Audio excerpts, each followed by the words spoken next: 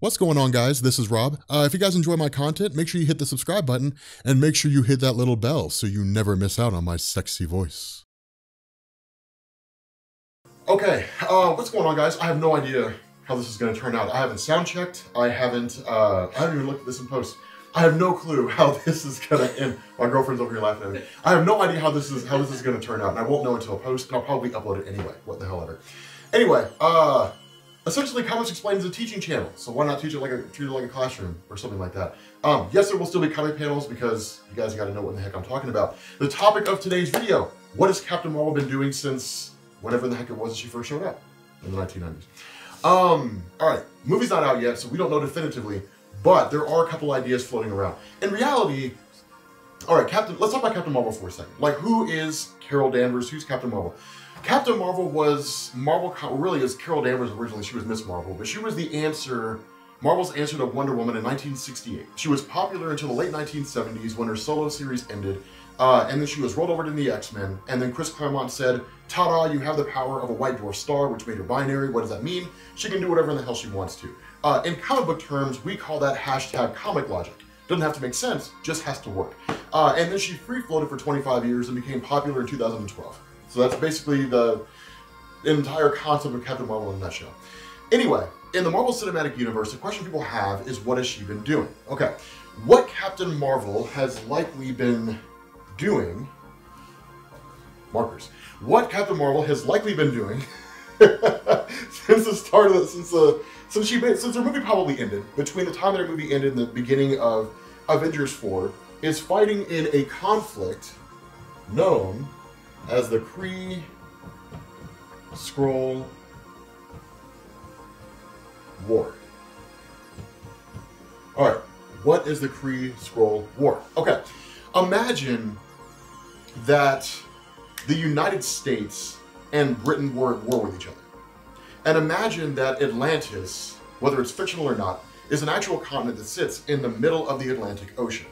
Atlantis would be the Marvel Comics equivalent of Earth, with Earth itself being the entirety of the universe, right? So like the home planet of the Kree is called Hala. The home planet of the Skrulls is called Skrullos. At least it was until Galactus destroyed it. But that was their home planet. And the idea was that if either race conquered Earth, that they would have a strategic advantage over the other race. So if the Skrulls conquered Earth, they'd have an advantage over the Kree, and vice versa. The basis behind this goes back, God, forever. It goes back years and years and years and years. Probably like millions of years, like 2 to 3 or millions of years. And the reason why is because somewhere along the line, the Skrulls themselves became an enlightened monarch. And the reason why was because originally the Skrulls were basically a war-torn race. What this means is that the Skrulls, as you'll see them in the Marvel Cinematic Universe, are actually what are called deviant Skrulls. If you don't know what that means, it doesn't matter. But basically they can shapeshift. It's like the only real power that they have. The basis behind the enlightened monarch was that literally the royal, I guess the rule of the Skrull race still followed alongside royal lineage, but they were more of like explorers and artisans as opposed to like warriors, right? And then like the Kree were still a relatively primitive race at the time that the Skrulls were expanding their empire.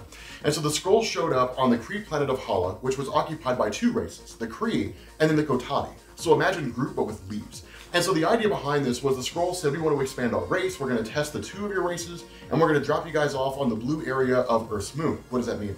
The blue area of the moon on Earth is basically a portion of the moon that has oxygen. Whatever, comic logic. Anyway, they dropped them off. They said, we're going to leave you guys here for a year. We're going to give you resources, and we're going to come back at the end of the year and see what you guys built. When the year was up, the Kree race had built like this giant citadel for themselves, and the Kotati had built this lush jungle. And because the Skrulls were an enlightened monarch, they said, we like the Kotati more than we like the Kree. And so what it meant was that the Kree were literally like just pissed. Like they were really pissed off. They killed the Skrull Emperor, who showed up. They killed the Skrull delegation. They reverse engineered the technology, and then the 2 races went to war where they've been fighting for however many millions of years. And it's been going on like that forever and ever and ever and ever and ever. So what's likely going on here is that at the time the Captain Marvel movie drops, and between the time that the movie ends and the time that Avengers 4 picks up, this has been going on in the background the entire time. That's basically what's been happening here. Now, there were a couple other things that went on in Marvel Comics with regards to like how the Kree Skrull War impacted things. So what you had is you had the original Mar-Vell, right? Like this guy's name was literally M-A-R-V-E-L-L. R dash V-E-L-L. I'm pretty sure that's how you spell it. It was Mar-Vell. And he was essentially just like this Kree soldier, right? And so the idea was that the Kree sent him to Earth to see whether or not Earth could be conquered. And then he basically turned against the Kree Empire and joined the Avengers. What this did is it led to the arrival of Jude Law's character in the Marvel Cinematic Universe Captain Marvel movie, a guy by the name of Jan, I think that's how you spell it, Rog.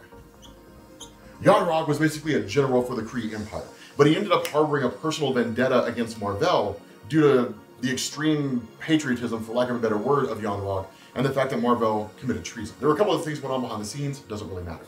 Anyway, the Kree-Skrull War became exceedingly close to Earth, and almost led to like a full-scale invasion of Earth by the Kree, I think it was. And there's alternate reality stories in Marvel Comics, like what-if stories where like the Kree actually invaded Earth. In fact, during the original Age of Ultron story by Bendis, there's a future where that actually happened, and Earth was just like derelict. It was absolutely bonkers and war-torn and all kinds of crazy stuff. Anyway, because of how close the Kree-Skrull War came to Earth, what you ended up having is you had a handful of guys. You had Professor Xavier, Professor X of the X-Men. You had Black Bolt, which I hope you guys can see this. Black Bolt of the Inhumans. He doesn't really matter because Black Bolt sucks. You had Black Panther.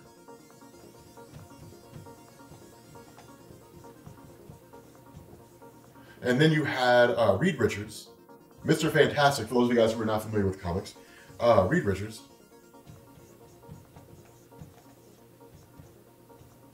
You had Doctor Strange. And then you had Iron Man. And then it wasn't until Hickman's Avengers and New Avengers that we found out that Captain America was actually part of it, which was kind of weird. But the idea behind this is that these guys essentially formed a group. They formed a group that was called the Illuminati.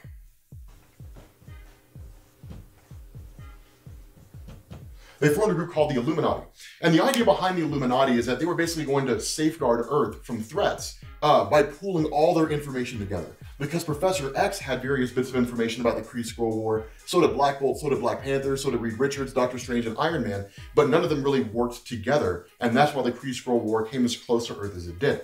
And so the idea was that if they had pooled all their information together, the conflict would never have come as close to Earth as it did, and Earth never would have been in jeopardy of being conquered and or destroyed. And so forming the Illuminati, they said they're going to safeguard everything. The first thing the Illuminati did was they banished the Incredible Hulk. And they said, we're going to send you to a different planet where you're basically going to live in peace.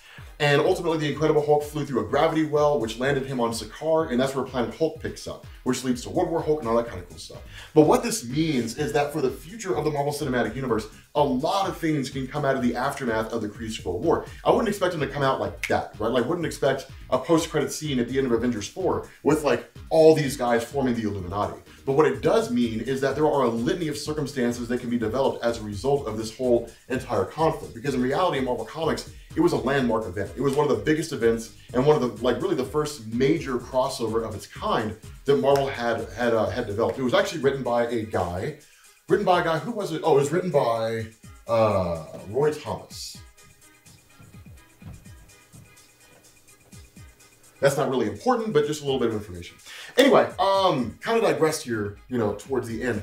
But that's the basis behind this, is that most likely Carol Danvers has been fighting alongside the Kree against the Skrulls in the Kree-Skrull War, and has been doing that the entire time. What state the Kree-Skrull War is in, we don't know. And if anything, if it's anything like Marvel Comics, then from there, it'll just turn into what'll likely be like an expansion of the entirety of the Marvel Cinematic Universe. So what you're going to start seeing, if they start focusing on the universe as a whole, if they leave Earth and they start focusing on the universe, well, then you get the Zenlavians, which is the race that Silver Surfer belongs to. You get the Shi'ar Empire, which you probably won't see. The Shi'ar Empire has a weird name. It's weird the way it's spelled. It's basically S-H-I''AR. But the Shi'ar Empire is the race that basically coincides alongside like the Phoenix Force, which means you can start diving into things like that. There's a litany of places they can go from here, all based off of the Kree-Skrull War, and using that as a means to catapult into like the bigger universe in a much larger way. I don't know if that makes any sense. Hopefully it does. Let me know what you guys think about this format. I mean, again, this is kind of like a one-off. No idea if it'll work. I'm kind of curious myself, if I'm being honest. But with that being said, guys, we're going to bring this video to an end. If you are new here to Comics Explained, make sure you guys hit the sub button to become part of the Rob Corps. If you guys enjoyed this video, make sure you drop a like. And I will catch you all later. Peace.